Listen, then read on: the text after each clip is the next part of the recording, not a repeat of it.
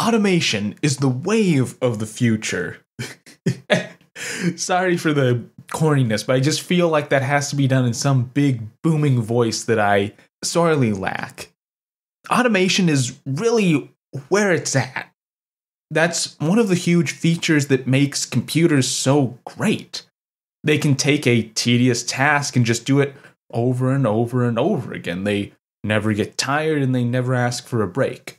Thus, they can just replace human time with machine time. This isn't even one of those things that has some break-even point where, computer automation didn't work initially, it looked promising, but it became profitable over time. No, none of that. It's been a big deal since day one, and it's been practical to apply since day one. There aren't many features of our beloved machines that came out right day one. Now, when I say automation, you probably have a few use cases in mind. These probably all fall into the traditional fold of nerd computer stuff. Going back to the booming voice, you can probably imagine automation with a nice assembly line in the background making cars. We're talking things like automatic business transactions, manufacturing, of course, navigation, repetitive tasks that use a lot of math. Actually, math itself can be automated away. That's how we land on things like the MC method that we talked about last episode. Just set up some equations, then tell the computer to run them into the ground, and maybe keep going for a few hours. If your task can be expressed using math, then a computer can very easily automate it. If your task can be expressed in terms of decision making, then, once again, a computer can automate it. Some interesting things fall under this wide umbrella. We aren't just dealing with math, business, science, and industry. We're also dealing with certain types of art.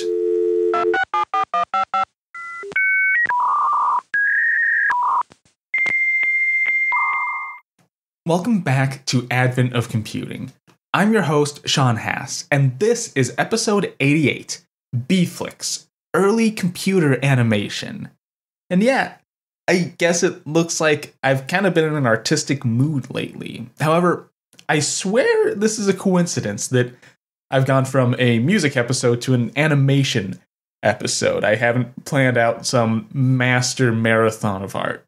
Before we get into the episode proper, I have some off-script announcements. I guess this has kind of become my format as of late, which, it's fine. I dig it. Anyway, first one is, as always, still working on notes on computer history and still looking for submissions. Right now I have a really good sized editorial staff and I have some people signed on to the project for typesetting. So I have all the artifice prepared in the background. I just need more articles. If you're interested in writing anything about computer history, and specifically this is going to be a place for anyone who wants to write about comp history. You don't have to be an academic. You don't have to have any experience. Head over to history.computer, my very lovely domain, and you'll get all the details about how to submit and what kind of format we're looking for. Now, the next off-script rambling is actually a correction. Now, I do get things wrong from time to time. Usually when I get correction emails from fans, it's things like, oh, you've mispronounced something, or you flubbed a line, which those are fine emails to get, but usually that goes into the things to do better in the future category, not issuing a correction. This one is actually a correction about some of my content. This correction comes in an email from Leonard, a listener of the show and fellow podcaster. He produces a show called Warum Klassik, which is a German language podcast about classical concert music. Now, this is a larger email. I'm just going to read the excerpt that deals with the fact of the matter. To quote, "First, you described the white keys on a piano as whole notes, which is quite misleading. A conventional Western scale doesn't consist solely of whole steps. In most cases, there are 5 whole steps and 2 semitones. In the case of C major, the semitones are E, F, and B, C. You can easily calculate this by knowing that a typical scale has 7 steps, while an octave has 12 semitones. A whole step consists of 2 semitones, so a scale of whole steps would only have 6 steps. That leads me to the term tritone, which I'm afraid you've confused with triad. The tritone is, in fact, the interval that results in 3 whole steps. In C major, that is like F to B. Like the 7th, it's an interval that's quite difficult to sing, and that's why it is, quote, forbidden in the rules of early music. And here we come to a matter that's still unclear to me. These limitations for creating single voice lines are not the rule of counterpoint, because counterpoint is always a matter of polyphonic music, but that might be something that Hillard himself wasn't aware of. The rules of counterpoint, which is really the art of setting punctum contra punctum, i.e. note head against the other, did evolve already in the 14th century, when monks tried to harmonize Gregorian chants and found out that some intervals and progressions sound nice and others don't. Here comes again the tritone, who can be used but has to be resolved. In our case, the F should lead down to an E and the B up to a C. End of email excerpt. Now, thank you so much for the correction, and I do feel like I have a little bit of egg on my face, but it's good to point these things out. I did mention in the episode I've never been that much of a music theory buff, but I kind of got a little sloppy. I was trying to avoid going that deep into the theory to keep the episode accessible, and by doing so, I flubbed some stuff that, in retrospect, I should have gotten from context clues. The triad thing especially gets me. Anyway, thanks for keeping me honest, Leonard, and next time I talk about music, I'll be a little more particular. So this brings us to the actual episode at hand today. Now, as most listeners know, I do put out bonus episodes on Patreon. Also, consider this a plug for my Patreon page. There's a handful of bonus episodes up right now. But anyway, the latest bonus piece I put together is on a language called L6, Bell Labs Low-Level Linked List Language. It's a weird list language that almost parodies Lisp. It's also one of the worst programming languages I've seen in my life. When I was researching for that episode, I came across a strange educational video made about L6 back in the mid-60s. This video is the start of a very interesting thread. You see, it's computer animated. This weird L6 language was developed by the same person who made this very early computer animation, Ken Knowlton. This got me thinking, when exactly did computer animation hit the scene? Where did it come from? Well, it turns out the answer is in the middle of the 60s at Bell Labs, with Ken Knowlton in the dressing room with the keyboard. So let's start off here with a simple question, a warm-up, if you will. How would you assume computer animation started? What medium would the first digital animation appear in? My assumption was always that it must have been an outgrowth of some digital graphics project. You know, a big CRT screen with frames drawn using a graphics tablet or other input device. You know, you just flicker those frames. It's just on a CRT, right? That turns out to not be correct. Part of the confusion undoubtedly comes from how we view archival footage, or at least that's part of the mix-up in my head. There's this famous animation that came out of Bell Labs in the 60s. It shows a satellite orbiting around a planet. The planet rotates and the satellite spins a little bit. It's up on YouTube, so we can currently view it just fine, you know, with a screen. But that's not the animation's native media. It's not the correct format. It wasn't played back on some CRT hooked up to a computer over at Bell. Instead, it was recorded directly onto microfilm. The animation was played back with a film projector.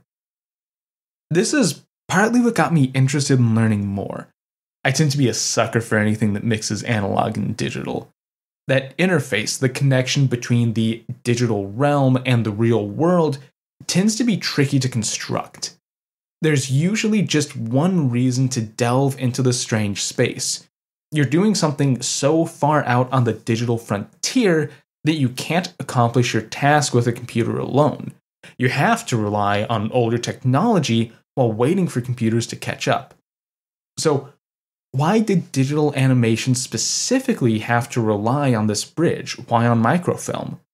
Were Knowlton and his cohort really that far ahead of the state of the digital arts? That's something I want to try and find out. This episode, we're going to be primarily looking at BEFLIX. That's the general name for the overall animation project that Knowlton was working on at Bell. Along the way, we'll delve into how digital images were stored, how they made it into microfilm, and how a highly specialized programming language made it all possible, or at least made it all easier to automate. Plan 9 from Outer Space is often regarded as one of the worst films ever produced. And I kind of like it. I'd also wager a guess that many of you share the same opinion. It's one of those so bad it's good kind of B-tier films. It's dripping with the classic cheesy sci-fi camp. A lot of nerds seem to have a certain affinity for these kinds of films. Maybe we just like underdogs. One of the local movie joints near my hometown does this Wednesday night B-movie event once a week. During college, my friends and I used to attend these almost every week. There's something satisfying about having a slice of pizza, maybe a glass of beer, and a film with no plot and a budget measured in tens of dollars. But there's another Plan 9 kicking around. It's called Plan 9 from Bell Labs. The name is, of course, a reference to the classic cinema masterpiece. The campy classic that strains credulity to the breaking point, really. Plan 9 is an operating system project that started at Bell back in the 80s. Why would anyone name such a big and complex project after a B-movie? Well, the easy answer is that there were some fans of fine art somewhere inside Bell Labs. The more fun answer is this. For decades, Bell Labs was innovating at a pace that could hardly be believed, something that almost seemed right out of a bad sci-fi film. Kenneth Knowlton himself explains this pretty well in Portrait of the Artist as a Young Scientist, an essay he penned in 2004. To quote, "You may be familiar with the names of people I knew there. Claude Shannon, John Pierce, William Baker, and a dozen Nobel laureates, MacArthur Fellowship geniuses, and other notables. Like Richard Hamming, who, soon after I arrived from MIT in 1962, advised me to, quote, slow down. If everyone here made more than one contribution to the Bell system in his lifetime, the system would be in chaos." End quote. The transistor was developed at Bell Labs. Shannon basically invents information theory at Bell Labs. Both C and Unix were evil plans that came from Bell. Those are just a few of the highlights. This output alone would make Bell exceptional. The fact was that on the inside, Bell also had a unique way of doing things. The overall game plan was to grab up promising researchers, give them funding and facilities, then kind of just let them do their thing. Some of MIT's labs had a similar approach, as did certain parts of Xerox. However, Bell seems to have mastered the method. Accounts of the lab, especially in the 60s and 70s, kind of make it sound like a hacker's dream. This is the environment where Ken Knowlton cut his teeth. He was one of those researchers on the education to industry pipeline. In 1955, he earned a master's degree in engineering physics at Cornell. In 1962, he graduates with a PhD in communications sciences from MIT. This is a very specialized background and kind of makes his move to Bell make sense. At the time, Bell was still a telephone company, despite its expansive labs having little to do with actual phones. Now, I will admit that Knowlton's degrees sound a little strange. I haven't been able to find out exactly what communications sciences means as far as what was in the program catalog. It doesn't help that there is a more modern field called science communications. The best I have is a press release from the early 60s that mentions a seminar held by MIT's Center for Communications Sciences. That seminar was discussing human-computer interfaces. So my guess is that Knowlton was probably working on the more technical end of communications. I can further bolster this claim with one of Knowlton's early projects at Bell. This project would eventually be called Studies in Perception 1, but don't let the name trick you. It started off as half serious research and half prank. Knowlton had an interest in visual perception, the process by which we turn what we see into what we think. Soon after Knowlton started working at Bell, he created a massive image and hung it up in his supervisor's office. Of course, this was done with the help of some colleagues, the urging of a friend, and while the higher-ups were out of the office. This image, this study in perception, well, it was a 12-foot-long photo of a reclining model, in the nude, of course.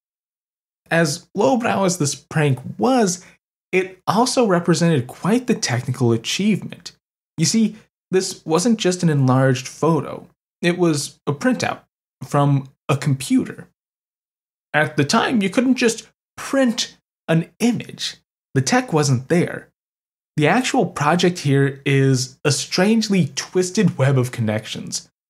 Knowlton had been experimenting with the idea of digitally produced collages. He figured that you should be able to create a false image in grayscale by printing a carefully crafted series of characters.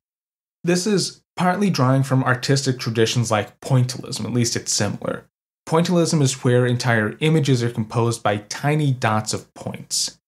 Up close, you only see random dots in a seemingly unintelligible pattern, but from further back, your brain blends the dots together into an image. Sometimes it even creates new colors.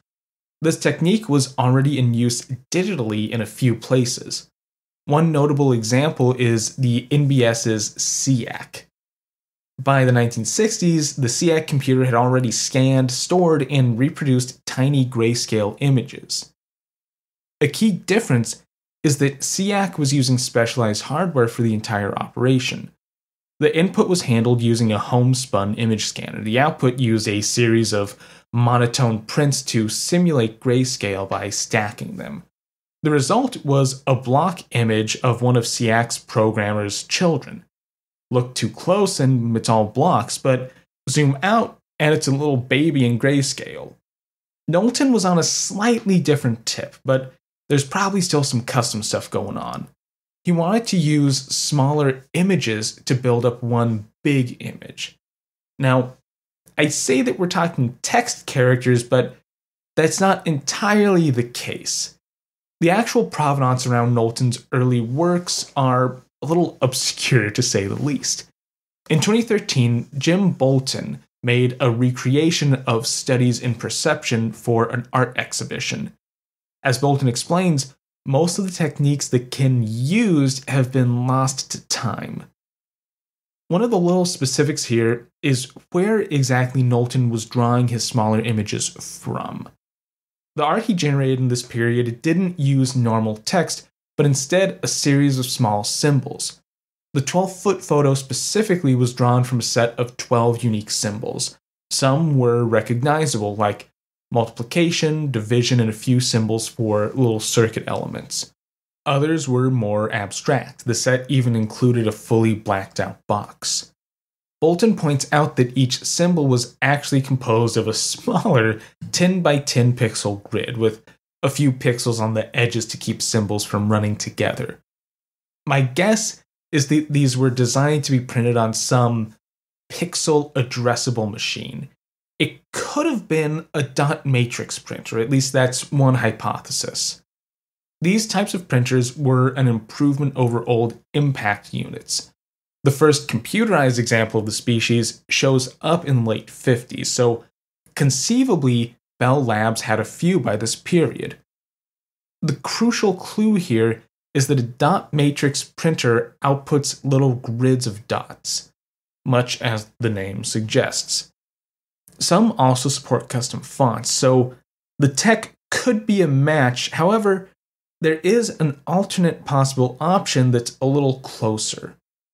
This brings us to another partly known unknown. What's the deal with the data source? I think that's a good question to always ask. Where's the data? Knowlton didn't sit down and draw a risque image on one of Bell's mainframes.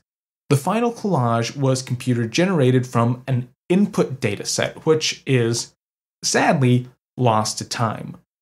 Somehow, Knowlton scanned in an image. Once again, this is where I have a pretty good theory. It comes down to a machine called the Stromberg-Carlson SC4020. This device also offers an alternative to my dot matrix printer theory. So, Knowlton started off with a photo. Bolton was even able to track down the model, Deborah Hay. According to Hay, this particular photo was taken by Max Matthews. This is that twisted web I was talking about. Matthews is better known as a pioneer in digital music. He was one of the programmers that rigged up a Bell mainframe to play Daisy Bell as a tech demo.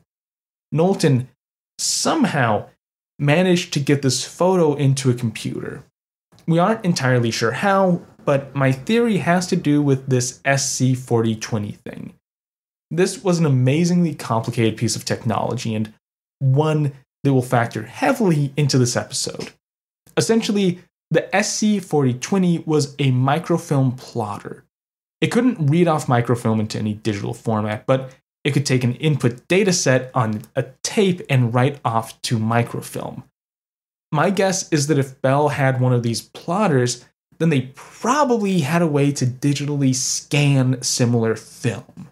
In practice, a digital scanner is a pretty simple device.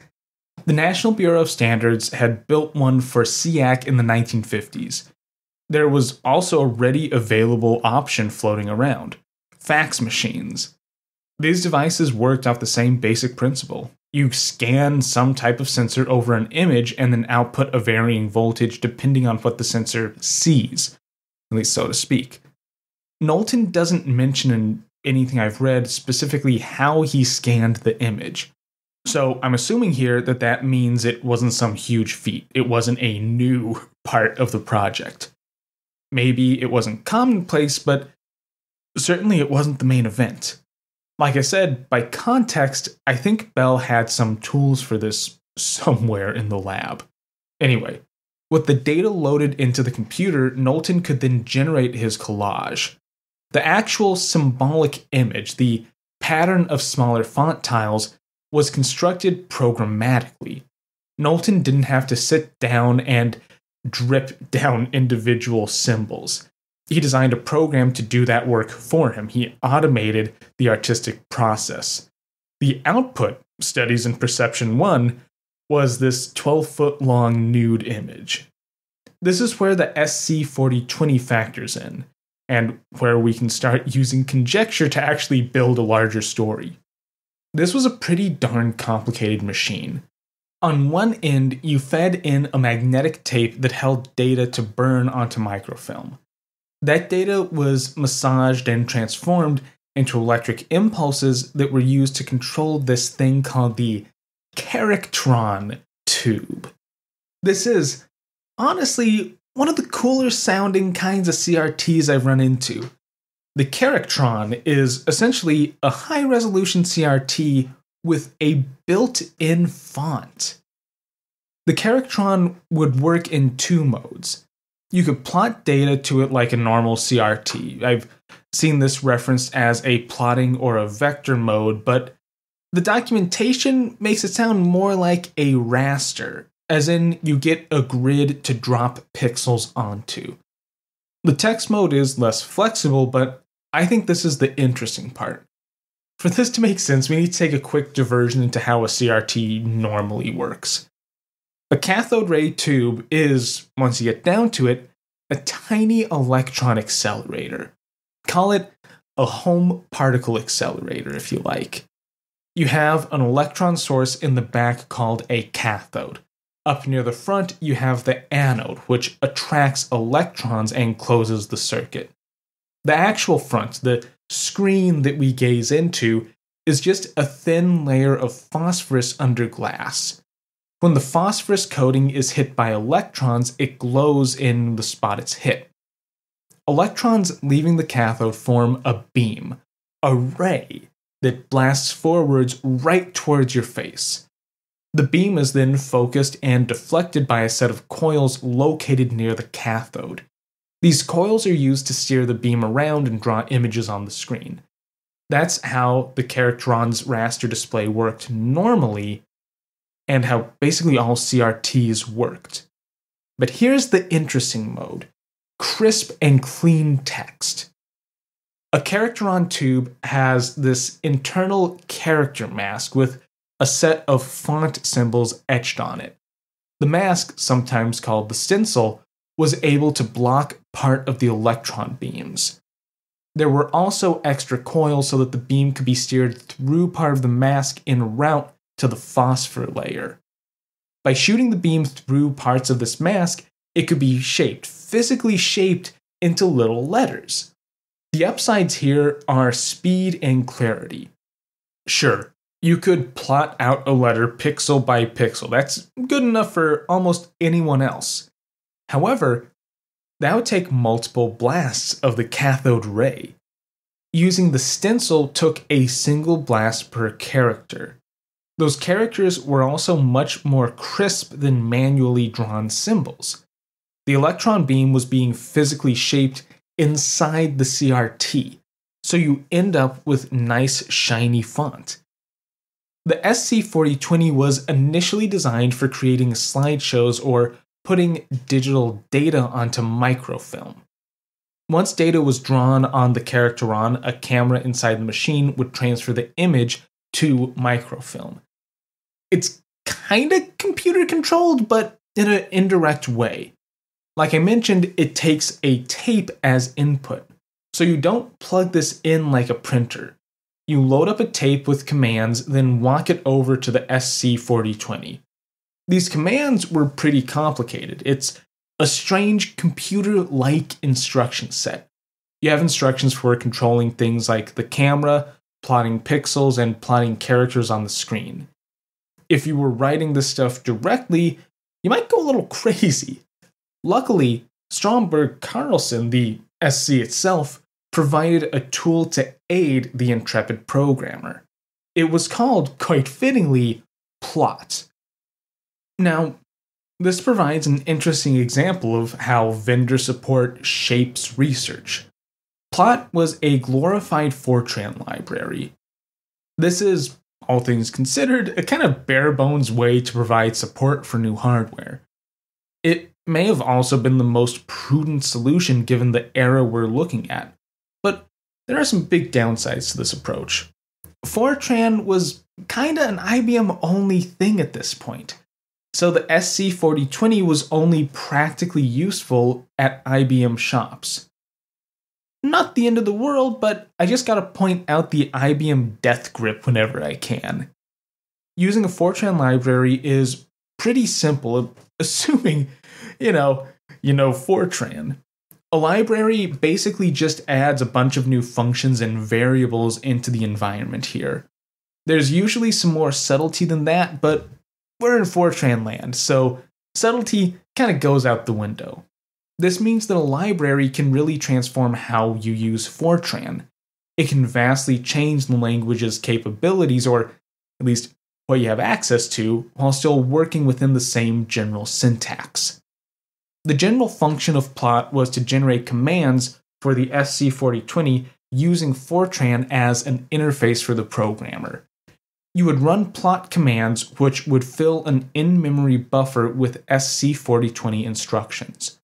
Once the buffer was filled, it would be dumped to a tape. The tape could then be fed into the plotter to generate your final images. This Plot library is actually pretty robust. You can do boring things like drawing and plotting characters, or you can go deeper. Plot has routines to draw grids and charts. You can take the output from some Fortran routine, do some plotting, and then get a full visualization of your results. Of course, that's with all the added steps that the SC4020 comes with, but you can get nice graphs. That's something that you can't do with Fortran alone, even today. Plot also lets you define custom character sets. I assume this is really just a front end for its more basic pixel by pixel capabilities. You just need to define the 8x8 bitmap for each character tile, then you can plot text using your custom character set. The intended purpose here is to add in custom fonts. Putting this together, I think there is the possibility that the SC4020 was used for the output side of Knowlton's nude print. A custom character set could have been loaded up using plot. Then the actual image could have been defined in terms of those custom characters. Finally, some slides could have been exposed and a final print could have been made. However, there is a catch to this theory. That's why I gave an alternative one earlier. During his reconstruction, Bolton was able to show that each character tile was actually 10 by 10. The custom characters on the SC4020 were only 8 pixels wide, not 10. So either Knowlton was using a different device for output, or he was using some custom code to generate his font tiles and then plot them on its own. I know this is becoming a bit of a tangent, but I want to close the loop here. I swear it will help with the rest of the story. The final print was actually composed of 8 large rectangular panels. I haven't seen exact dimensions, but I do have Bolton's recreation to work off. Those panels appear to be larger than a sheet of paper. There's some photos of someone putting them up in a gallery, and they're pretty good sized. So I think that Knowlton was probably using the SC4020 as some intermediary output, then photographically enlarging his film. Here's the reason I wanted to weave this larger tale of speculation. If Knowlton was using the SC4020, if the nude used 10 by 10 font tiles, and plot only supported smaller tiles of custom font, then we can come to one conclusion. He was pulling some lower level tricks to get more use out of the microfilm plotter. Now, we can pull in another passage from Portrait of the Artist as a Young Scientist. Quote, "The lab had a new microfilm printer that exposed letters and vectors on 35mm film. Some of my friends, Mike Knoll, Ed Zajac, and Frank Sinden, were soon making simple movies with terrible vertical jitter because the camera lacked film gate registration pins." End quote. This is the final connection that bridges us into the main event. Knowlton and his colleagues were all working on ways to use and abuse their new SC4020. Knowlton was using this and some know-how to pull a fun prank and create some unique art. His colleagues were trying to make animations. The through line is that their main tool wasn't quite up to the task. Soon, Knowlton would switch over from still images and start tackling the animation problem as well. And thus, we enter the realm of BEFLIX, or as it was initially called, the movie language. This language evolved out of the work that Knowlton and others were pursuing at Bell. The study and perception was one step towards this language. Another step came from a project Zajac was pursuing. Those jittery animations that Knowlton mentions actually amounted to something. This is one of those spots where the timeline gets tight. In March of 1964, Zajac publishes an article in Communications of ACM.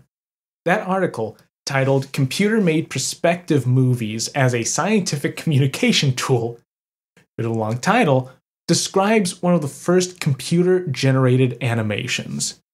The animation in question was actually completed sometime in '63, with work on the project, of course, preceding that.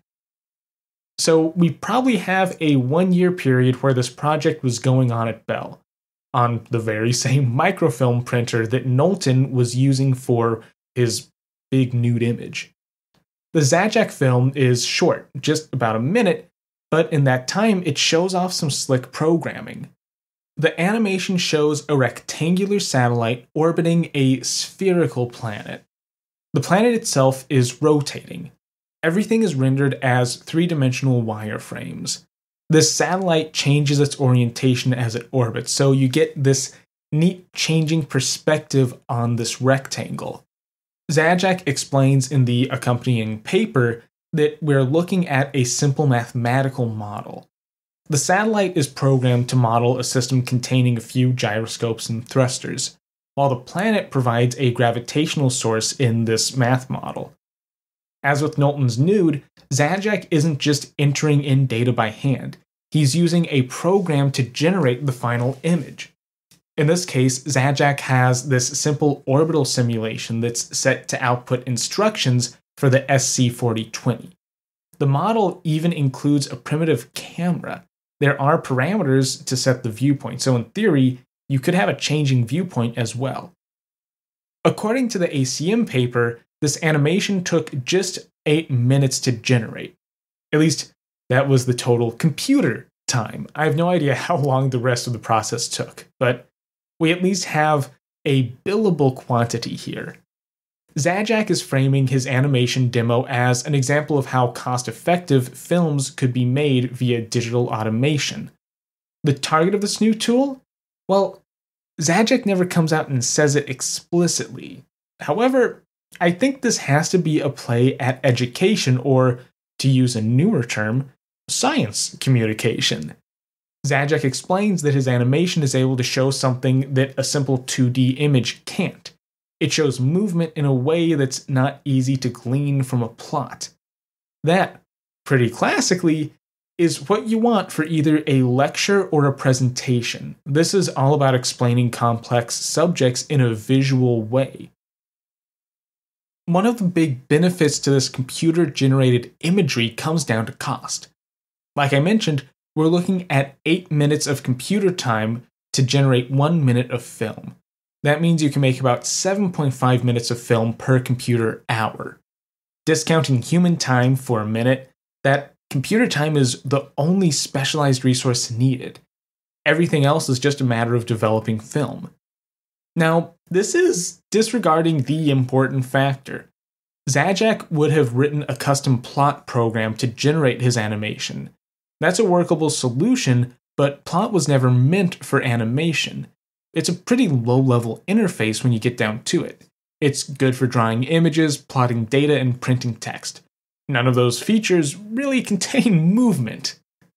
During a conference in 1998, Knowlton explained the transition this way, quote, "And so in this environment, I tried my own things. As far as I know, but this may not be valid or true, I'm the first person that tried to make a language for raster graphics. That was a wonderful time in my life. I wrote this 2.5-page memo to my then department head, and I said, it might be possible to make a more general language, not for one particular movie, but for a variety of movies. And he said, this sounds like a very ambitious project, but why don't you see what you can do? So I went ahead and I saw what I could do." End quote. Knowlton would call this generalized language the, quote, movie language.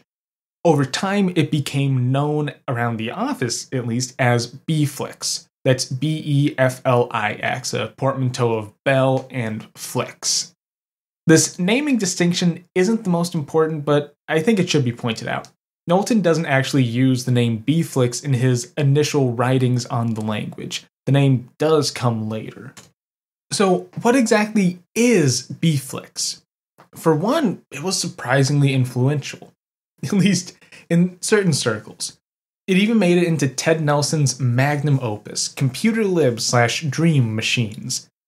I kind of have a running fascination with everything Nelson, so I can't pass up this opportunity. Here's how Nelson describes BEFLIX. I think it will give us a good starting point for our discussion. It also shows how people were talking about the language outside Bell.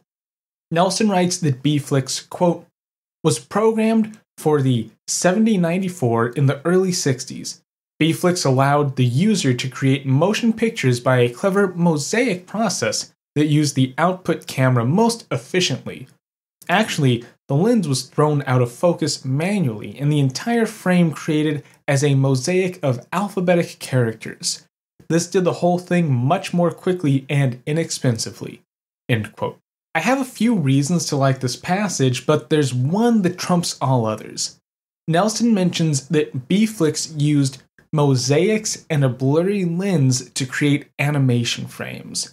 The actual technical paper on BEFLIX is a little coy about the mosaic or collage aspect of the language, so it's nice to see Nelson being more explicit. I find this part interesting because it gives us a creative through line from Knowlton's earlier artwork into BEFLIX. This isn't just a language, it's a form of artistic expression. The medium just happens to be computerized. Now, I know this hasn't been a comprehensive answer to my earlier question, so let's get back on track. What is BEFLIX? We get a full description of the language in a 1964 ACM paper titled "A Computer Technique for Producing Animated Movies." This is where we get the gritty details of this new language. So let's look at what BEFLIX does conceptually, and then we'll touch on the syntax that Knowlton chose to implement those concepts. The overall goal of BEFLIX is to provide an interface for manipulating two-dimensional images. Those images are then used to make up the frames of an animation. So, very broadly speaking, this is a data language. It's all about building a single type of data structure. That structure is an addressable grid, sometimes called a bitmap. Internally, the structure is represented by a grid of 256 by 184 numbers, each location holding a 3-bit integer. That's just a fancy way to say each cell on that grid is a number between 0 and 7. An interesting point here is that the bitmap isn't directly addressable. You can't just tell BEFLIX to write a value to a specific location.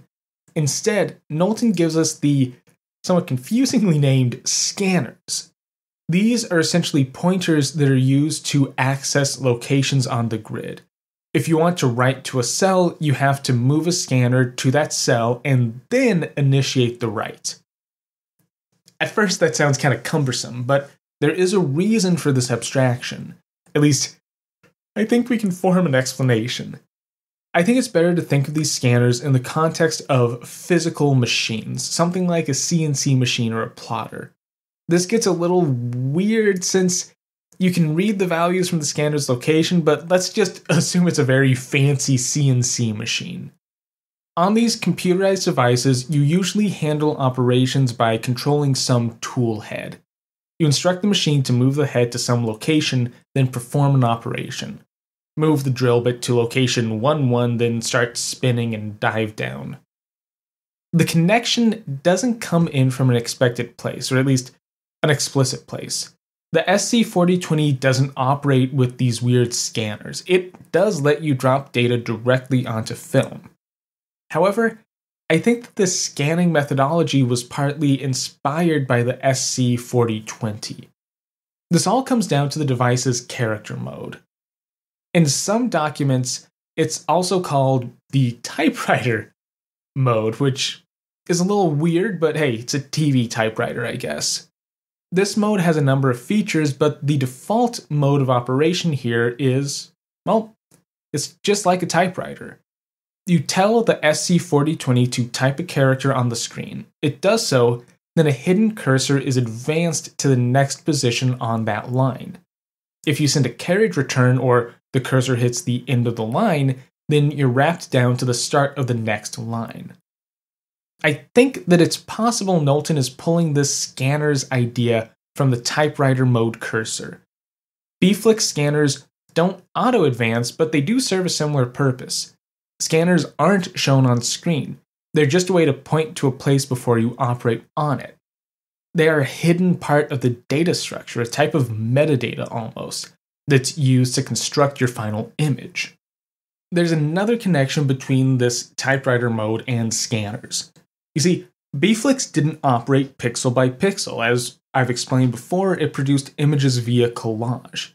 BEFLIX is really just a more grand implementation of Knowlton's perception collages. Those mysterious values between 0 and 7, well, they were characters all along. The actual graphics worked something like this.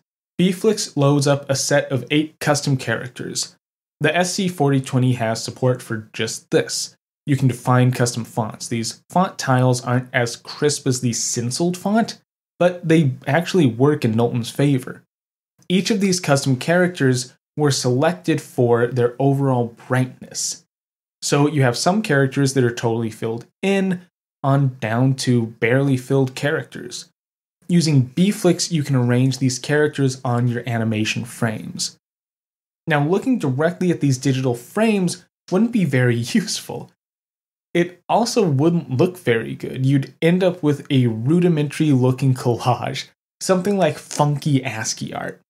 The final trick to pull all this together was a small modification to the 4020. When producing the final film, Knowlton would adjust the SC4020's camera to be slightly out of focus. Thus, the custom font tiles would be blurred. A partly filled tile would appear as a shade of gray instead of a stark white on black. I really like this trick. Normally, Knowlton's perceptual collages worked by relying on the human mind to blend smaller images. That works for something like a 12-foot image with thousands of tiny characters. You can step back from that. But a BEFLIX frame was only around 250 characters wide. Not really enough for perceptual blending to work well. So the trick was to make the camera's lens pre-blend stuff for you. It's a cool application of the same general technique. This is all pretty slick tech, but there are still some annoyances here. For instance, BEFLIX didn't output every frame of your finalized animation. Instead, it only printed unique frames. Each frame had a note specifying how many times it would need to be repeated. The final animation was then spliced together manually from this set of exposures. Workable, but definitely requires a lot of human intervention. The automation here is only relevant in one part of the overall process. Thus, we reach the language itself, so it's time for a softcore discussion of the syntax. What's interesting here is that BEFLIX is actually pretty complex for a niche language. To start with, it has layers. BEFLIX actually has 2 levels of syntax, a low level of the language which is used to actually move around the scanners, and a high level that is implemented in lower level calls. Unlike Plot, which is just a Fortran library, BEFLIX is a little more complicated. Well, kinda. It's almost a compiler, but it gets kind of weird. Knowlton just explains it as, quote, a language which has been developed entirely within the framework of macro FAP.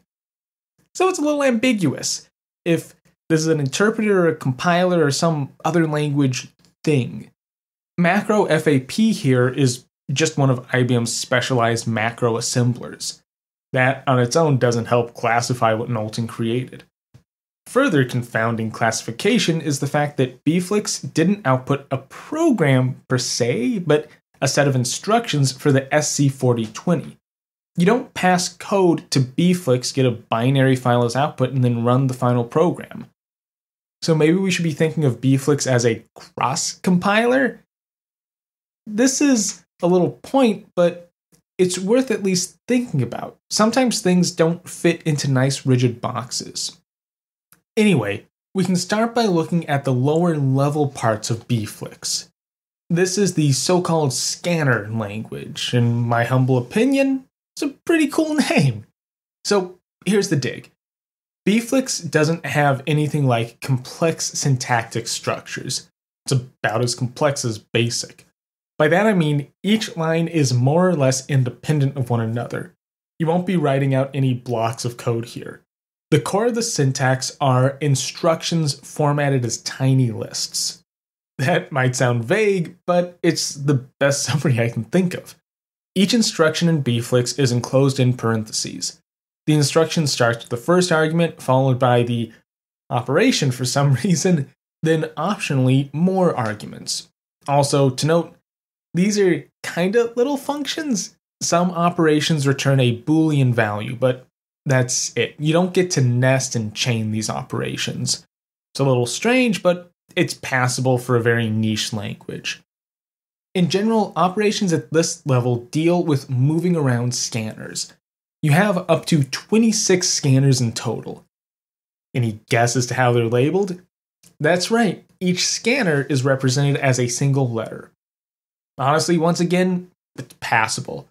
64 is so early in the programming game that this isn't a huge crutch. We're dealing with a really niche language here. It's for handling animations on the SC4020. If this was a general language, well, then things would be a little different. These scanner operations are basic. You get a set of conditions for testing relative and absolute positions of scanners. You can, for instance, check if a scanner is at a specific location. You can check if a scanner is to the left or the right of a position, or how the location of one scanner relates to another. These checks all return Boolean values which are used in BEFLIX's if-then statements. The rest of the scanner part of the language deals with moving scanners and writing values. It's the usual complement of set, add, subtract, multiply, divide, plus some bitwise operations. You get commands to move a scanner to an absolute position or move it up by a relative position. So you can drop a scanner at 1, 1, write a value, then move it right 5 spaces and write another value. The upper layer, which Knowlton calls the movie language proper, is all about drawing shapes, text, and switching between frames. On the more simplistic side, we have instructions for, say, drawing lines of a given length between 2 scanners. That's kind of boring, but things only get more complicated from here. This is where we actually get into the animation part of BEFLIX. When you tell BEFLIX to draw something, you can specify how fast it should be drawn. So you can have BEFLIX animate a circle being drawn. You can just as easily animate text being typed on the screen. So you could have a finished frame, or you could have the film show the frame being drawn in real time, pixel by pixel. BEFLIX also offers functions for manipulating the current frame.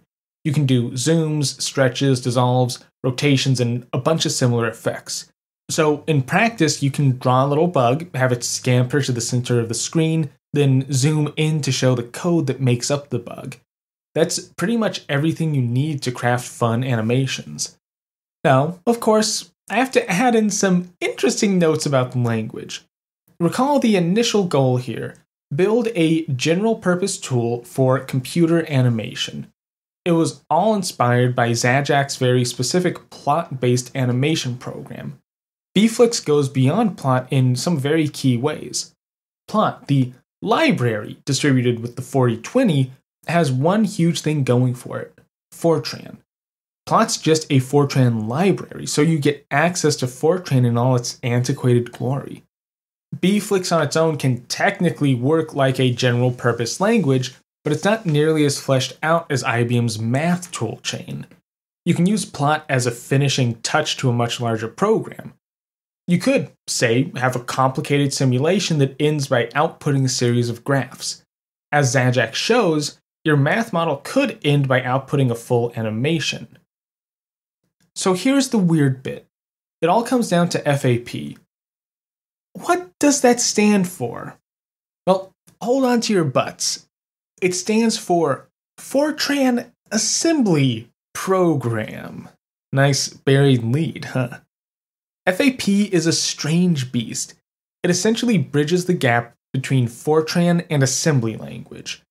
As near as I can tell, it allows Fortran and assembly language programs to link against each other, which means you can call assembly code from Fortran and Fortran code from assembly. Kind of nasty. So here's the deal, and this actually kind of answers the whole weirdness about compiler-ness versus interpreter-ness. BEFLIX was somewhere between a library and an extension to Fortran itself. Maybe call it an environment? Maybe an extension to the environment? Maybe this doesn't solve the categorization issue at all. Anyway, The closest attempt at categorization I've seen online states that BEFLIX is a, quote, embedded domain-specific language. But I don't really like that classification. First off, that's not contemporary with Knowlton's work at all. The label seems to have been slapped on much later. Specifically, it shows up in a Wikipedia article without a citation, so dubious sourcing at best, but it kind of describes what's going on here, so let me explain. Basically, BEFLIX was loaded in as a super library, something like plot but even more extensive. BEFLIX actually modifies Fortran somewhat, adding in new keywords. This gives you all the benefits of plot, namely the fact that you can use all of Fortran to do calculations and run models, plus all the animation benefits of BEFLIX. This is, as far as I can tell, the best solution around for the time. You can have all the generic data structures, all your fancy calculations, even separate files for storing and manipulating your model data. Then you can tack on some BEFLIX code to generate a moving visualization. It blows plot out of the water, plain and simple. There's also one other benefit to this implementation. At least, it's a retrospective benefit for nerds like me. In theory, we should be able to run BEFLIX today. We have good emulation for the old IBM mainframe that Knowlton was working with. I think MES has support, if I'm remembering correctly. Folk work with old Fortran all the time. It's not that hard to get old source code to compile in emulation. We even have ways to digitize old punch cards. So if the source code for BEFLIX still exists, then it should be possible to run it. Now, there are two barriers here that any intrepid historian needs to cross. First, I have no idea where the code would be. Bell has restructured a number of times since the good old days, so one of the successor entities may have the code tucked in some archive. It's also possible that one of Knowlton's family members has the code in a box somewhere. That's hurdle one. The other problem would be emulating the SC4020. This, though, would probably be easier to jump over. The entire instruction set is very well documented in the SC4020's Programmer's Guide. I'd wager implementing that would be about a weekend's project level of complexity. I find it something of a tempting dive myself. Like I've mentioned earlier, the SC4020 isn't anything like Turing complete. You don't even really need a sophisticated emulator. You just need a way to unpack bytecode and then generate an image from the instructions within. My point here is that BEFLIX could probably be resurrected. I also think that would be a pretty slick project for someone to take on. But anyway, let's get back to the topic at hand. With all this power, what was BEFLIX actually used for? Well, that gets us out of the technical territory and back into the finer arts. My first exposure to BEFLIX was the epitome of art, an educational video about the L6 language. It's actually, all jokes aside, a pretty slick video. L6 is a list language. If you want deeper information, you'll just have to check out my bonus episode over on Patreon. It's a rabbit hole that I don't really want to dive down again. Suffice to say, L6 is all about data manipulation. Normally, that can be a little hard to describe on paper alone. I know for me, when I'm dealing with data structures, they don't really make sense until I use them. Knowlton was able to show how the language handled data in living grayscale using BEFLIX. The L6 animation is so cool because it shows changing data structures. It walks you through how a programmer would set up data structures in L6, then plays a little animation showing how memory is affected by each operation. It's slick and something that I kind of wish more programming languages would use. I've seen the docs for L6 and watched the movie, and I think the animation gives a much better understanding of the language. So maybe it comes as no surprise then that the first BEFLIX animations were actually meant to accompany Knowlton's first paper on BEFLIX. That's right, this is literal self-documenting code. In 1970, Knowlton sat down for an interview in Filmmaker's Newsletter, and this is what I'm working off here since it gives us some fun details on the early days of BEFLIX. The first practical animation took about 2 months to complete. Knowlton hedges that was in parallel with the continued development of the language itself. This is a relatively short animation. It's been archived by AT&T, and their archival version has 2 videos. Together we're looking at about 20 minutes of content. There's a longer 17-minute video and a shorter 5-minute, I think, test animation, but it's not entirely clear. Between these 2 films, we get a pretty full view of what BEFLIX can do. Now, there are a few notes to make here. First, this is a relatively short-ish animation. We aren't looking at a movie, more like a presentation. Within that time, Knowlton packs in some impressive content. He walks the viewer through the process of creating an animation, the process of creating the very film they are watching. It's a cool bit of meta-medium. Knowlton gets pretty granular with this. He starts by describing how movies work, literal frame-by-frame shots, and works up from there. We get these wonderful animations of a frame of film sliding past the camera. He works up to describing the SC4020 with a animation of the lens and a CRT blasting electrons. He then gets into BEFLIX. This, I think, is fascinating from a pedagogical point of view. I think it's a little hard to describe BEFLIX on paper, at least it would have been hard at the time. You have instructions in the language that draw a polygon, for instance, with a given location, number of sides, and angle.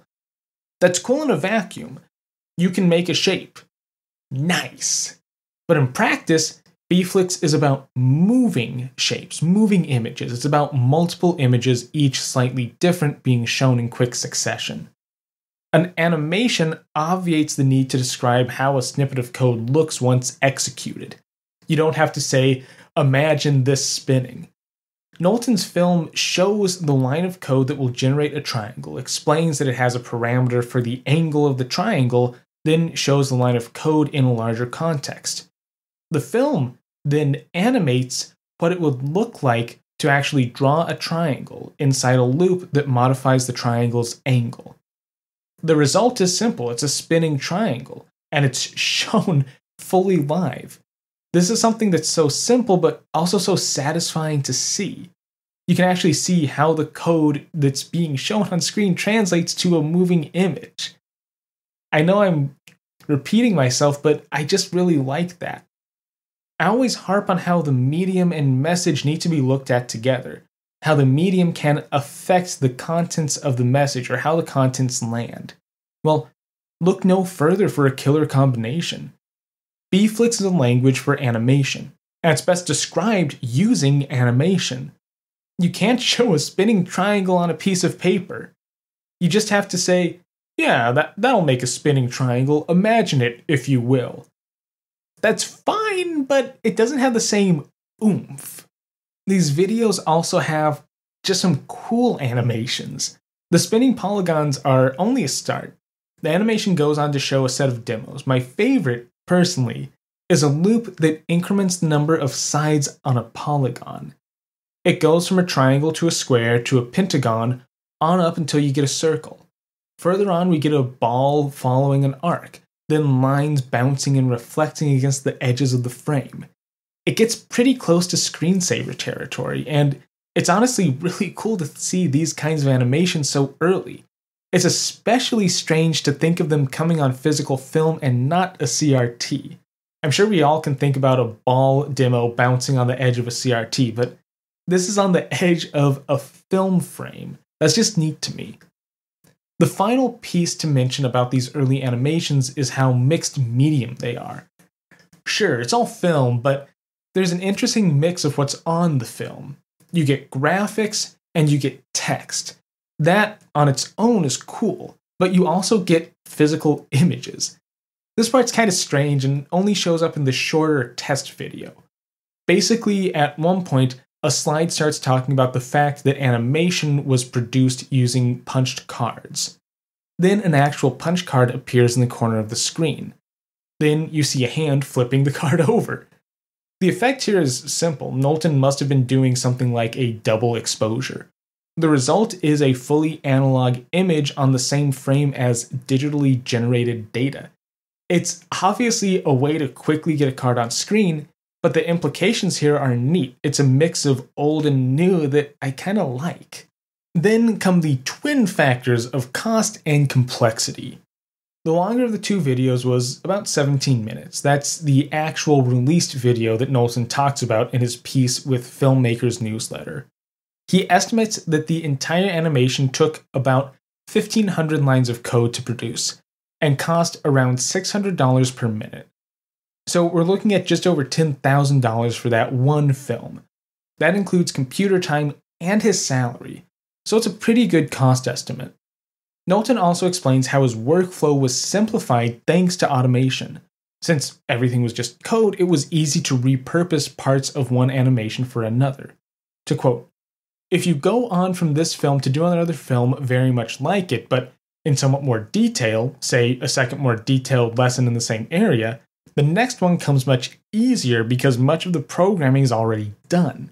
That is, I would reuse many of the subroutines from this film, so another film would be faster.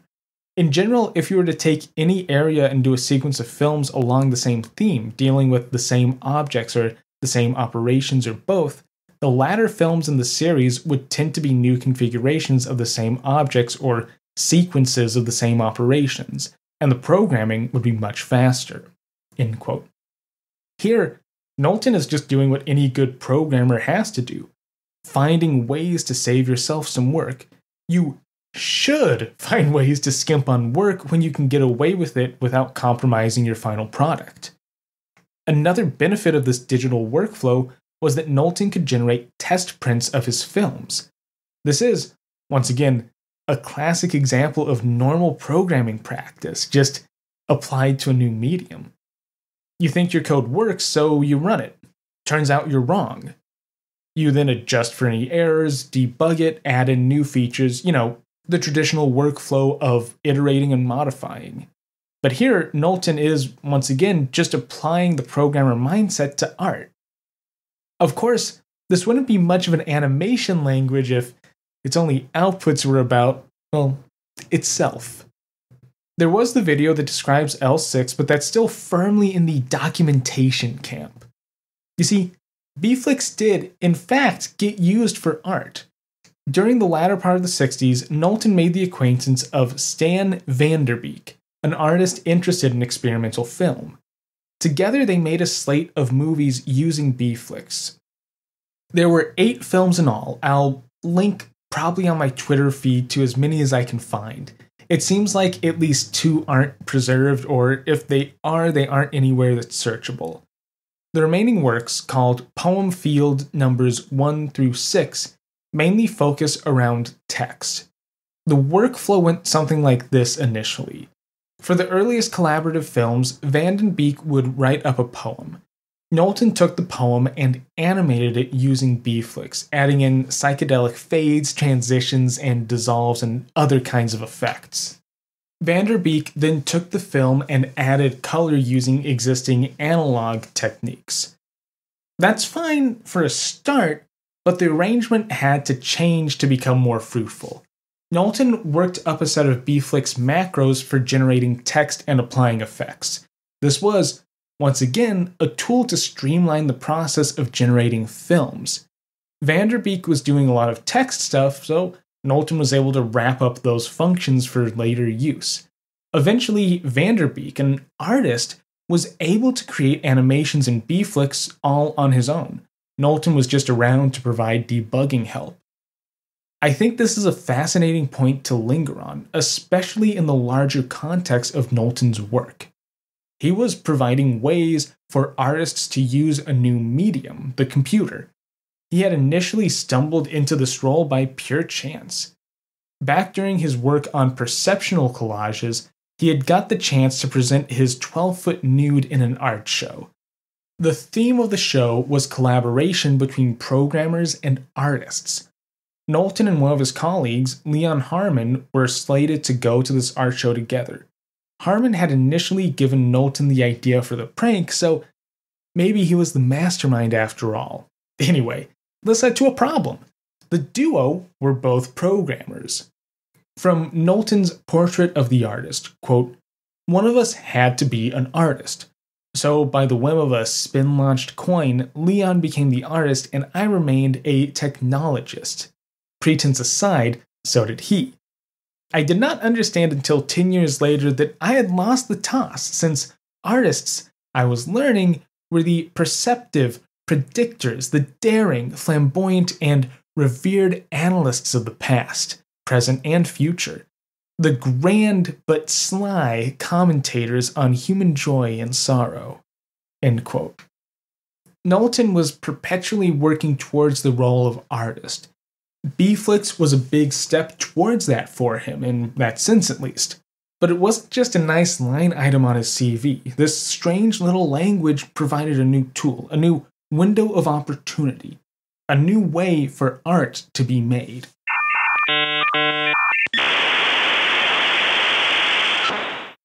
Alright, that brings us to the end of this episode. This also rounds out my discussion of digital art for the time being. Like I said, I didn't intend this to be back-to-back art episodes, but I got pulled into a strange path and just had to keep going. I think the crux of Knowlton's work, and really this dive into computerized art in general, is a bit of a twisting story. Computers were built as a way to go beyond the confines of our analog world. A way to automate mathematics and to create totally new ways to answer questions. As a result, us humans have been able to imagine all new kinds of questions to ask and then answer most of them. But sometimes we twist back into the analog space. Sometimes we're just working on the edge of what's possible with computers. Or maybe it's just useful to fall back to analog methods. BEFLIX is a fun example of this twist. Visual art in the 60s was still very much an analog world. Films were still on physical reels, projected using mechanical devices. Animation was drawn by hand, or movies were recorded using an analog camera. BEFLIX offered an alternative, but to do so, Knowlton had to twist up a computer enough that it could jump back over the analog divide. Doing so, he brought all the benefits of the digital realm into filmmaking.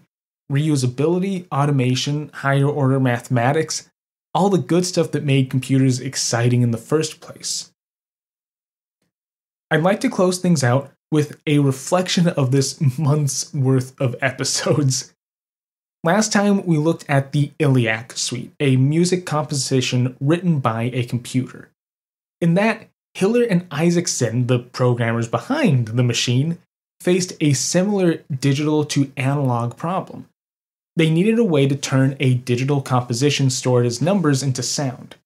Their solution was to notate the music for humans and have a human orchestra play this inhuman tune. That's the same kind of twist. The Iliac Suite, like BEFLIX, turned a computer back towards the analog era. It was able to apply the power of a digital machine to solving an analog problem. I think there's something interesting there. Computers don't have to be these isolated number-crunching islands.